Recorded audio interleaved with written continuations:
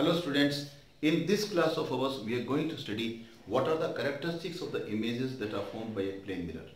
See, a plane mirror, if you define it precisely, what is the meaning of it? Is indicated by a plane figure. Its reflecting surface is plane, that is means it's a plane mirror, and at the back side of it you have seen some small oblique lines. This oblique lines, the side which is having these oblique sides indicates the painted side. A mirror is painted at the back of it by the silver metal. Silver metal being the best reflector of light, and when the maximum light it is able to reflect, then alone we say that the bright and sharp image is formed by it. So for getting maximum light reflected back from the surface, reflecting surface, we paint it with the silver color, and to protect the silver color, this is painted by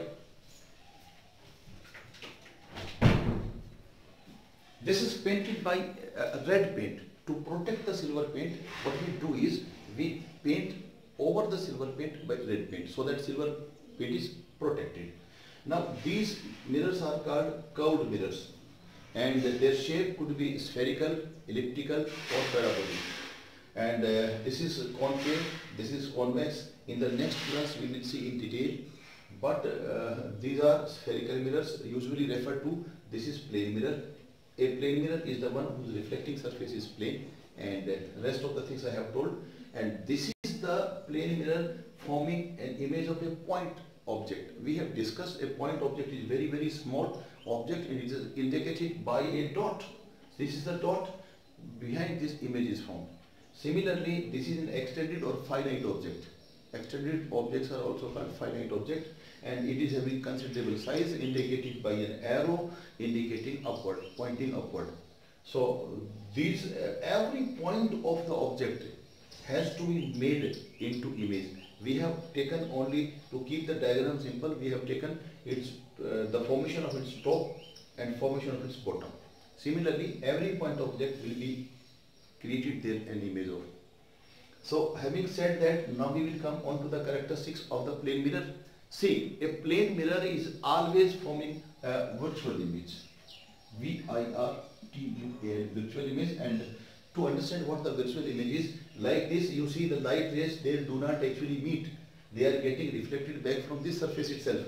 Similarly, it happens here. Light rays do not actually reach there, but they are appearing to meet when we look from this side. So an image made when the light rays do not actually meet but appear to meet is called a virtual image. And if image is virtual, undoubtedly that has to be erect. An erect image means, see, the right side up or upright image. You can understand this in contrast with the inverted image. See, in case of an inverted image, the upside will be down. Upside of the object will be down in case of image, but this is the erect image. Object is kept like this, image is also formed like this. This is erect image. And third thing that you can see is image of the object will be formed exactly same distance behind as much object is kept in front of it. Image in case of a plane mirror is formed exactly same distance behind as much object is kept in front of it. That is, we refer it by same distance. So same distance. And also another thing that I want to tell is height of the image is same as height of the object. And the last characteristic is laterally inverted image. The image formed by a plane mirror is laterally inverted or perverted. It is also called perverted image. Perverted image or laterally inverted image. What is the meaning of that? See, left hand side of the object becomes right hand side of the image, and right hand side of the object becomes left hand of the image.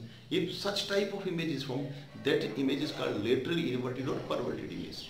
It is because of this reason that in an ambulance you find it is written typically so that when if that is looked into mirror, a person can see it exactly in the normal way that it is written.